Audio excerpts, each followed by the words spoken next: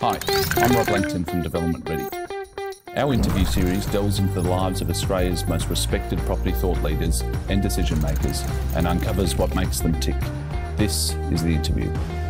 Our next guest is Brae Sokolski, Founder and Chief Investment Officer of MaxCap Group. Brae, thanks for your time this afternoon. As I understand it, you launched MaxCap Group around March 2007. Tell us a little bit about your background and the background of the business, I suppose. My background's quite diverse, and I certainly don't have finance and property running through my veins. I actually studied law at university and then went into sort of a commercial role at FMCG business, Cadbury Schweppes, and thought I wanted to stay in sort of a marketing sales role within that industry, but was going to use it more as a, I guess, a learning ground for me to pick up what's important in business, learn from people's virtues and vices, and go out and do something on my own fairly quickly. I sort of had a 3 to 5 year plan to start a business in my late 20s, always fairly entrepreneurial. And as things would have it, my business partner, Wayne Lasky, who I've known since we were in primary school, and we'd always said we were going to go into business together at some stage during the course of school. He was at Visy Industries, also very lateral to what we're doing now.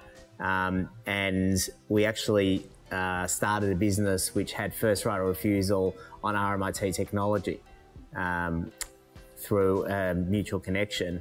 And we were able to commercialise some technology coming out of RMIT, basically at our discretion. Which was fantastic because we saw so much diversity and so many different opportunities, and it's venture capital effectively. So, you know, we launched probably half a dozen different products, and 5 of them failed, but one of them was very successful, which was a solar energy, advanced solar energy technology that got sold into China.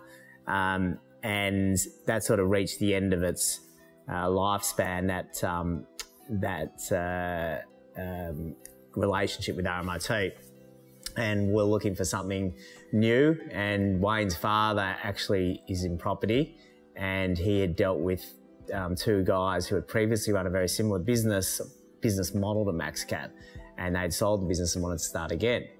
And Wayne and I were looking for something to do and something a bit meatier to bite off, something more sort of a long-term horizon, and thought, you know what, this is a great opportunity. We're going to learn the ropes from these experienced guys. And hence we were thrust into the world of real estate finance without any experience, just before the GFC. Amazing. Yeah, so very serendipitous how that all came about. And have you seen the business evolve over the past 13 years? As I said, you launched it in March 2007, so prior to the GFC. How has it evolved and grown over that 13 or so years? The landscape of commercial real estate debt has changed so dramatically in that time. You know, pre-GFC, the banks, you know, were a pure oligopoly when it came to a commercial real estate debt, and they were lending developers up to 100% of development costs. Borrowers would move from one bank to another on the back of 10 basis points. It was an incredibly aggressive environment with the major banks, and there was basically no room for other players. Even mezzanine finance, because banks were so aggressive with their gearing, mezzanine finance was really the dominion of second-tier lenders, lenders that wanted to deal with borrowers that weren't necessarily credit-worthy. It wasn't seen really as a legitimate asset class pre-GFC. So, to be honest, our model as we started was in a market where it was relatively defunct, what we're offering. So we acted more as an advisor to some major property players in terms of sourcing the best bank finance. Then with the GFC, there was a massive market dislocation. The oligopoly remained in place, but all of a sudden the banks had to leverage down. So rather than offering 100% of costs, they were offering 75 to 80% of costs. And that's when mezzanine finance really started to mature and develop into a legitimate asset class in Australia, and MaxCap started to be active in that space and source institutional capital and develop different types of strategies to participate alongside the banks, and grew our mezzanine finance book to be the largest in Australia on the back of that institutional capital. So that was sort of the second wave of dramatic change within that 13-year period. Then came 2015 and 16, when APRA, the regulator, all of a sudden decided to put its foot on the bank's neck and that they were overweight in real estate, and forced the banks basically to retreat from real estate lending and open up this whole new opportunity for non-bank lenders to participate and actively fund credit-worthy, strong developers. Rather than being sort of another layer of finance behind the banks, all of a sudden you could be at the forefront competing against the banks. Yeah. Once again, I think we were fairly prescient in seeing that opportunity ahead of time, and we had lined up some very large institutional capital to participate as in first mortgage lending. So we hit the ground running when that next wave of dislocation happened, and were able to capitalise on that opportunity and be at the forefront of that non-bank lending space. And from that point till now, it's obviously continued to grow as the banks have continued to retreat. Yeah. And we've seen a much more mature and diverse and dynamic commercial real estate debt market now, vis-a-vis where we were in 2007. So in terms of the alternative lending space at the moment, how has it changed in terms of the competitiveness, and how do you stay at the forefront of being one of the competitive lenders in the marketplace? Yeah, it's a very good question. The non-bank lending space was, effectively non-existent a decade ago. When this major dislocation happened in 2015, 2016, there was this tectonic shift from banks to non-banks. All of a sudden, there was this universal acknowledgement of this major opportunity. So there were some established players that have been doing it for quite some time, like ourselves and a number of others. But then all of a sudden there was this influx of competition, both from domestic and global institutions. And the competitive advantage we had is we'd already had an established brand name, and we had very strong relationships with borrowers through the advisory, function that we sort of started and grew the business through to the mezzanine finance that we're providing these top tier developers. So we had established our credentials and the relationships, and relationships really is still what holds us in exceptionally good stead in the marketplace. The ability to fall back on your track record, the referrals you get by virtue of, delivering on commitments to borrowers. And to have that confidence and certainty of funding, knowing when you issue a term sheet, you're going to be there to fund, and having that sustained track record of success in doing so, that's very difficult, and there's a very high barrier of entry. Even if you've got big global capital and coming in beating your chest, without having that background entrenched understanding of the Australian market and those relationships, it is difficult to still penetrate. And whilst we have very competitive capital and very adroit with structuring finance, that stuff's all secondary to relationships and meeting commitments and people being able to rely on you.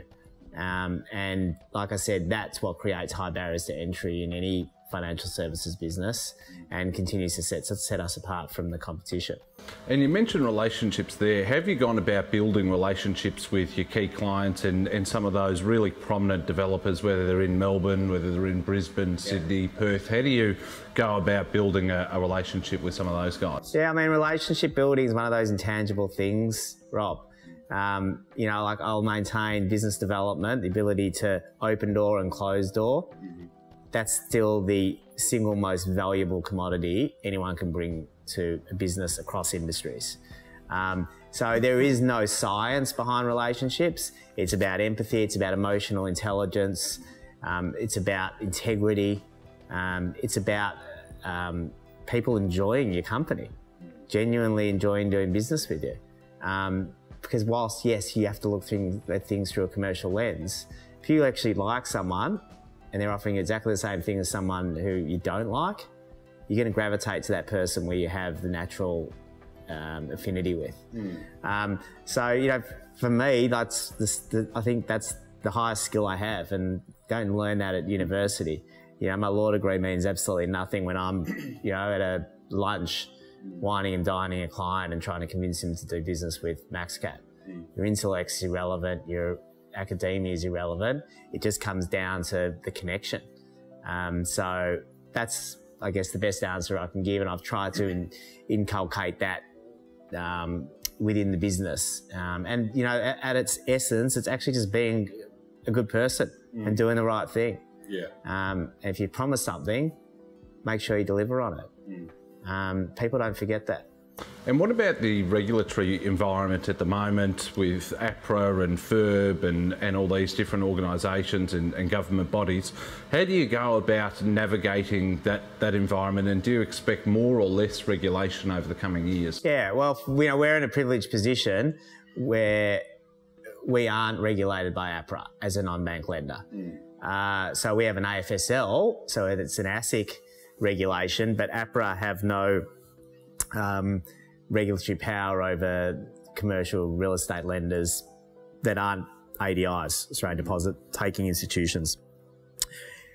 The reason why I feel we're future-proofed in that regard is we're not a balance sheet lender like the banks. So we are an investment manager, which effectively means whilst we will co-invest alongside our private or institutional capital, we're effectively representing that capital and investing on their behalf.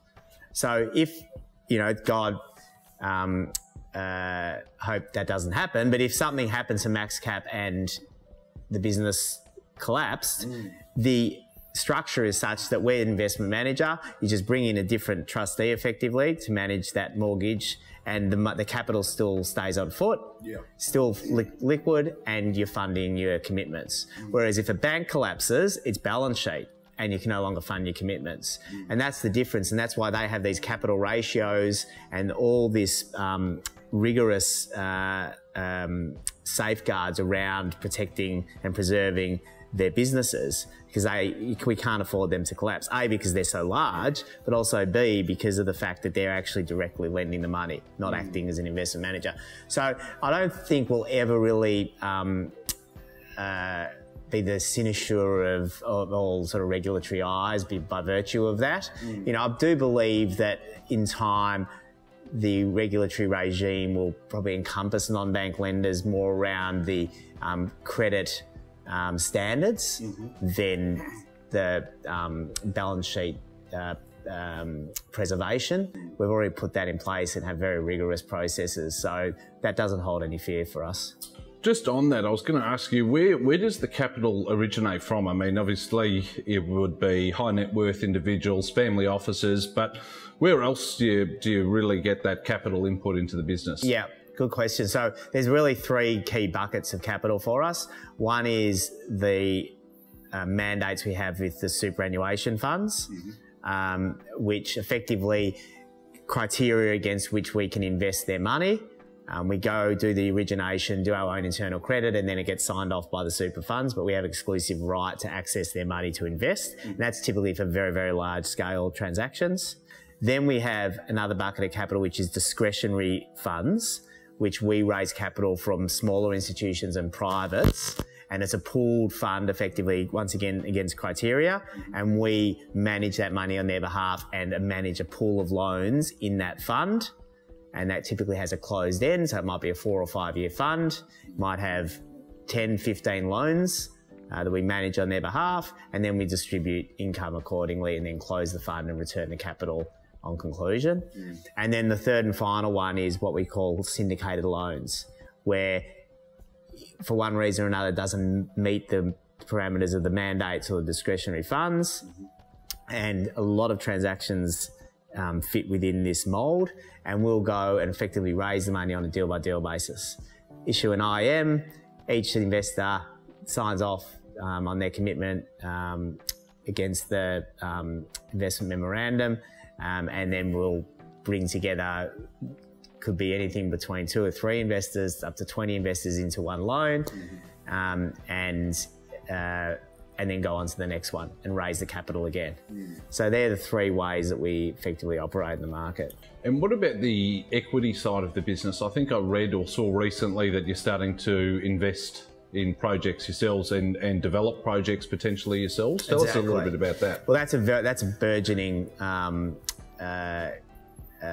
business unit for us and a real growth engine for the business moving forward. We'll never be a developer. It's important I qualify that, Rob. We don't want to be a developer.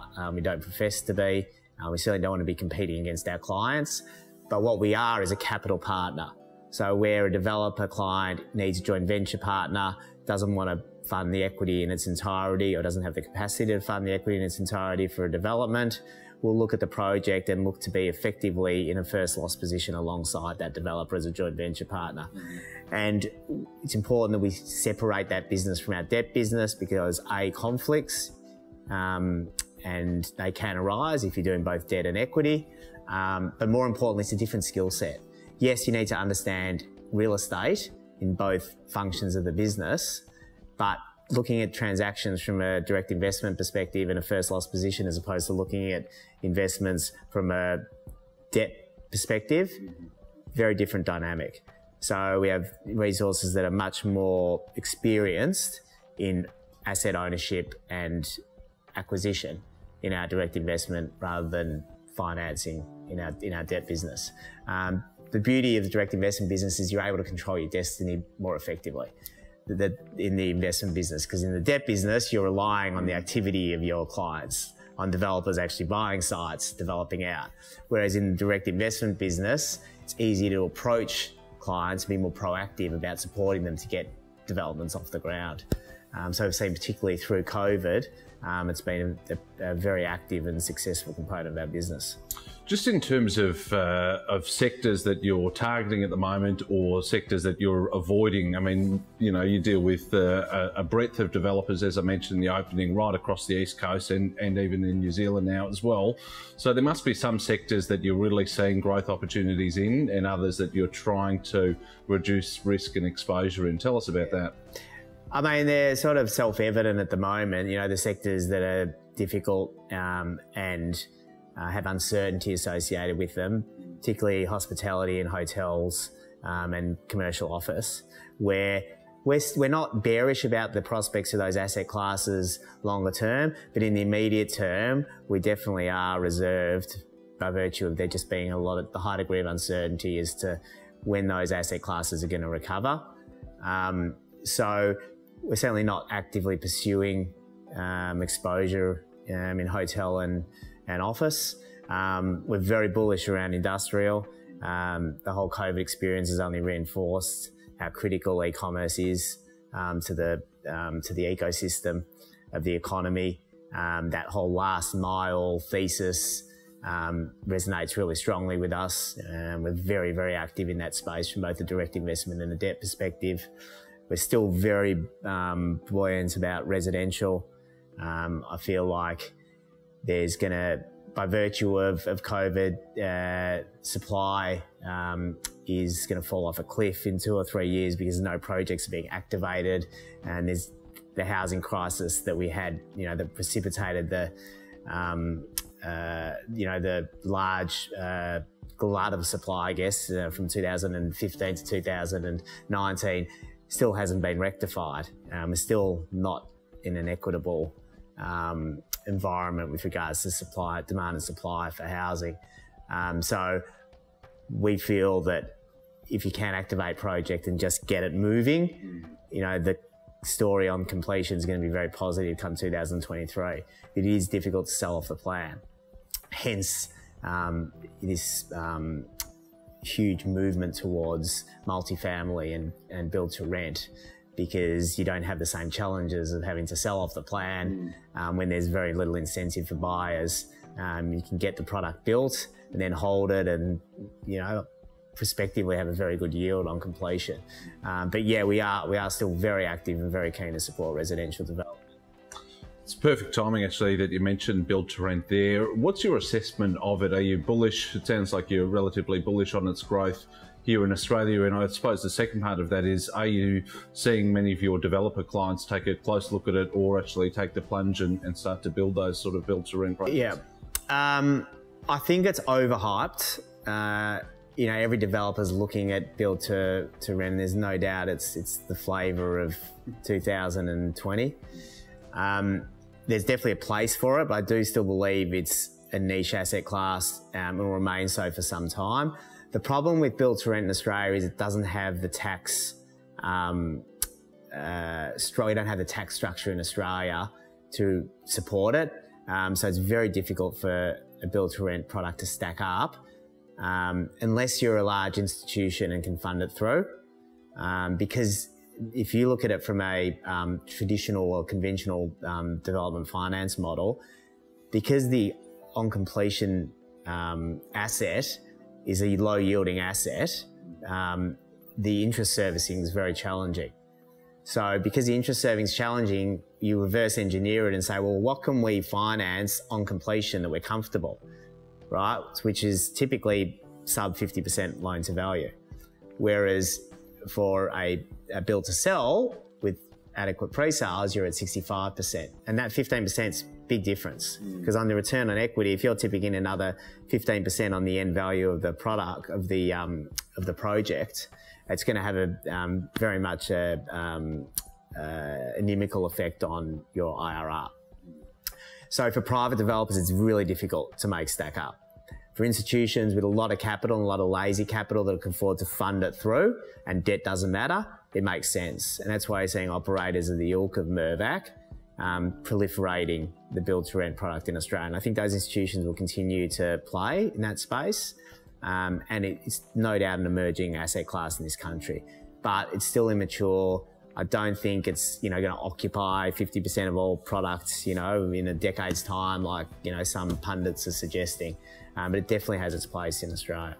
On tax and tax reform, we've just seen, and I know you do a lot of business in New South Wales, we've just seen some proposed reforms there in terms of stamp duty and land tax. Do you have an opinion on that and what effect it may have down the track for your developers or developer clients? Well, I mean, stamp duty has always been the bugbear of every developer, every private developer particularly, because by removing the stamp duty concession, which all states have done, it takes away the incentive for buyers off the plan.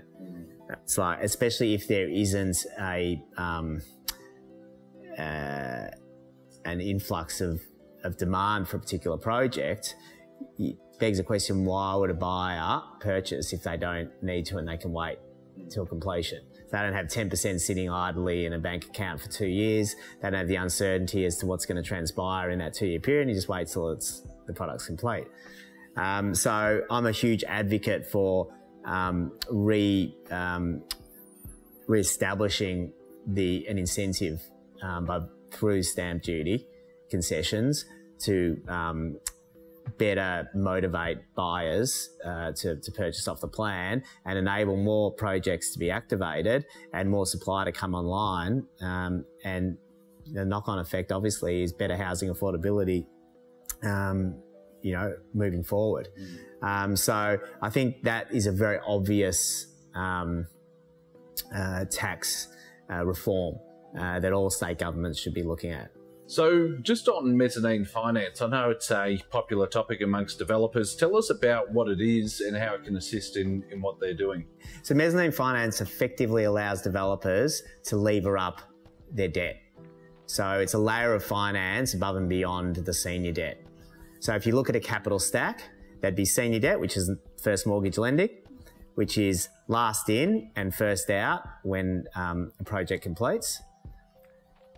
You'll have mezzanine or second mortgage lending, which is second in and second out when a project completes. And then you have the developer's equity. Typically, senior debt in conventional terms will go to 65% of the value of the end product or 80% of the cost. Mezzanine finance will typically take you to 75% of the end value of a product or 90% of the cost, and then 10% equity. So it gives you another sliver of debt that enables you to better utilise your equity and typically generate a better return on investment for the developer. Now, critically for us, the litmus test of whether a developer should be using mezzanine finance is they should be using it if they don't have to use it. And by that I mean it's not a substitute or a way to get a project off the ground where you don't have enough capital to fund it. it's a means by which you can release equity that you'd otherwise have in the project to better utilise elsewhere. So there's opportunity cost to your equity being tied up in a project, and you can go and acquire another site or utilise it for another purpose that will generate a better return on investment than what you're paying for that mezzanine finance. Because the mezzanine finance, by virtue of being higher risk than the first mortgage finance or the senior debt, is at a more expensive rate. A lot of developers have always used structured finance, which is what mezzanine and senior debt together is classified as, and use it very effectively, and it's part of their business model. A lot of developers will pick and choose which projects they'd like to use the structured finance and which projects they'd use just typical vanilla senior debt. And then there are developers that are very conservative and don't see the point in paying mid-teen interest rates for debt and will only use first mortgage funding. So it does depend on the risk appetite of the developer, depends on the idiosyncrasies of a particular project and what else the developer wants to do with their capital. But it definitely has a very pivotal role to play in development finance in Australia.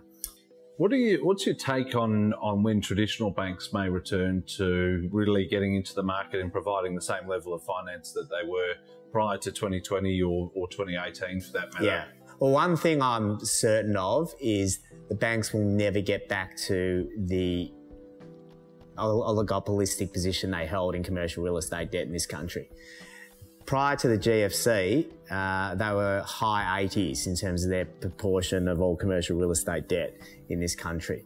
So 87, 88% is what they peaked at. That's now come down to closer to 70%. And our house view is that will erode further to around the 50 to 60% mark, which I see as being a healthy debt market. You need the diversity. You need the non-banks to be active. You don't want this homogenous bank product or the reliance on 4 major lenders, particularly when they're disempowered these days by virtue of the regulator and they're not able to make their own decisions on capital deployment. Will the regulator potentially loosen the restrictions? Yes. And I think the Treasurer is a big proponent of less regulation. At the moment, it's particularly targeted on retail lending and home loans, but I do believe it will translate to perhaps more laissez-faire regulation for the banks on commercial real estate debt over the next few years. And I think that'll enable them to come into market and compete a little bit more actively than they have been.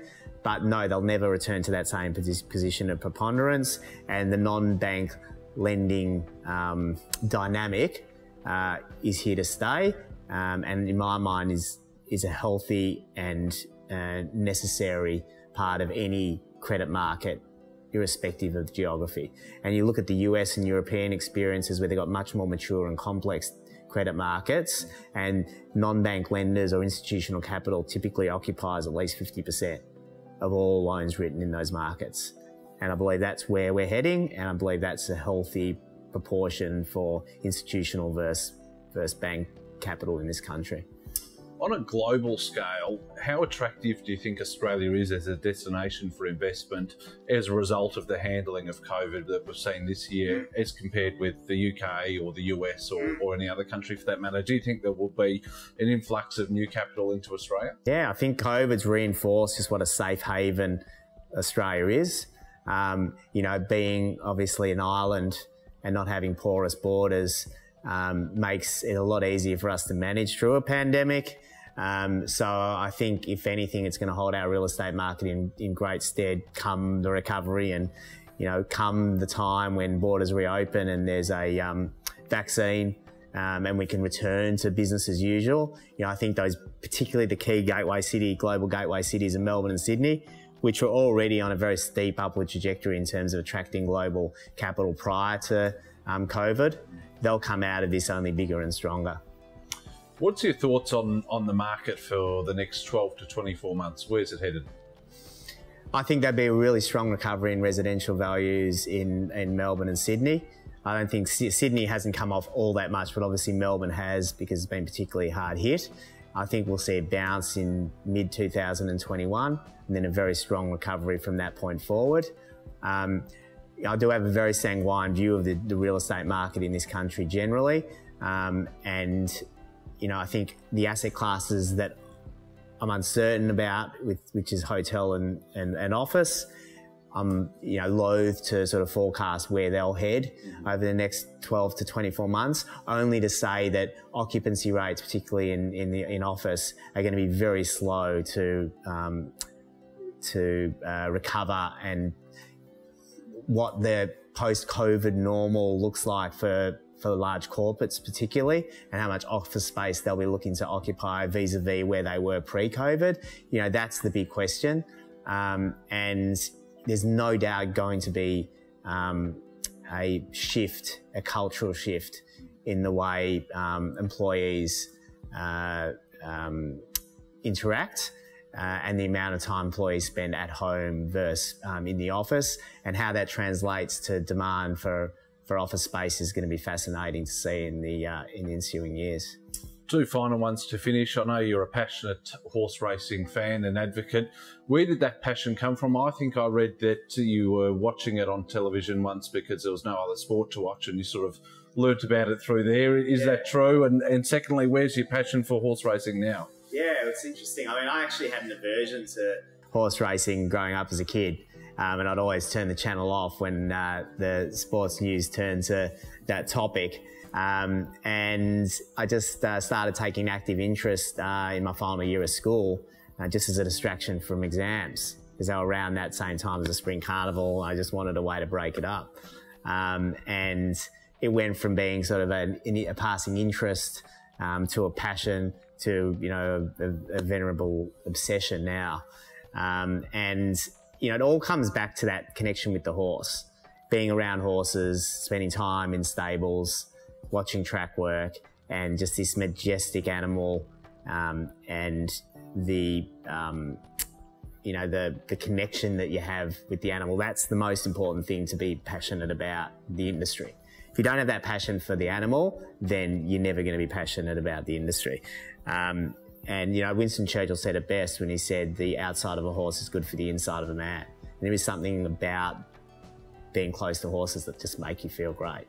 But to me, the appeal in terms of the industry goes obviously beyond just the love of the animal. And I love the whole analytical challenge of doing form, of the breeding side of things, and delving deep into pedigrees. And I find it quite a cerebral outlet for me. And, you know, like, I don't want to look at racing through a commercial lens, because I do that every day with my business. So I try to avoid looking at it in terms of dollars and cents. To me, it's just the challenge of being successful and achieving great things in the industry. And that's what drives me.